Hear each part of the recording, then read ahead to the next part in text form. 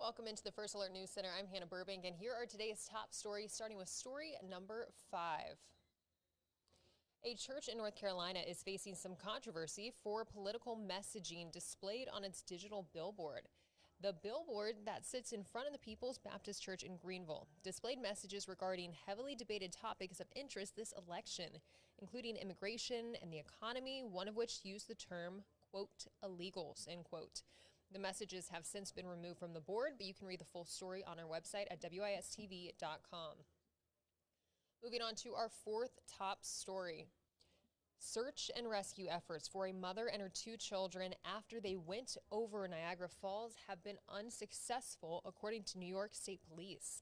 Now, police say 33-year-old Chayanti Means climbed over the safety rail and intentionally went over Niagara Falls with her children, 9-year-old Roman Rossman and 5-month-old Mecca Means. Police determined the incident was intentional in nature. However, police noted that the circumstances remain under investigation. As of Wednesday, search and rescue efforts have been unsuccessful, and Means and the children are believed to be dead. Our third top story of the day. Residents within the Lexington-Richland 5 school district received mailers earlier this week showing several candidates on the cover with the words, quote, "It's time to put parents back in the driver's seat," end quote. On the back of the flyer is a photo of one of the district's current teachers, Mary Wood. The mailer showed current board member Catherine Huddle and candidates Ken Lovelace and Jason Bainum. A political action committee called Defeating Communism paid for the flyers, and it's based out of Ohio. Records show both Lovelace's wife and Bainum donated to this PAC last month. You can read the full story and the statements from the candidates on our website. We're going to take a quick break, and we'll be back with the rest of our top stories after this. At WIS News 10, we're up to get you going.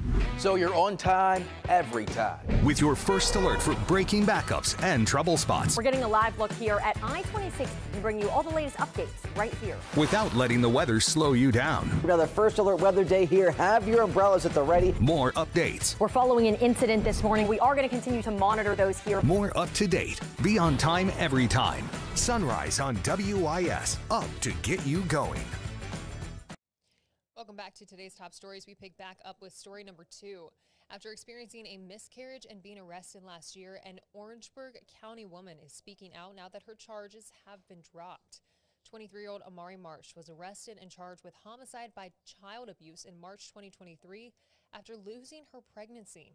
She wants other women who may be in similar situations to know they are not alone and it is okay to ask for help. The full details of her story are up on our website. Now to our top story of the day. State authorities are investigating after a fight at an early voting location in Orangeburg County. Video sent to WIS shows a man wearing a hat arguing with poll workers at the early voting location at the old Orangeburg County Library. In the video, you can see the man throw his hat, then the incident becomes physical. The man involved says the argument started over the hat he wore to vote that said, quote, "Let's go Brandon," end quote. That's a phrase often associated with former President Donald Trump's campaign. State law prohibits people from wearing or distributing campaign material in a polling place or within 500 feet of its interest. The video and full details are up on our website, as well as all of these top stories you can find on wistv.com.